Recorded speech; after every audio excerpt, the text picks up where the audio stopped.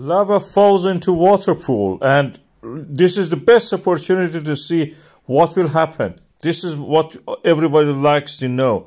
Okay, when the heat is applied to water, water expands. So you will have a lot of expansion, something like explosion. Let us see what happens. This is La Palma in the Cumbre Vieja.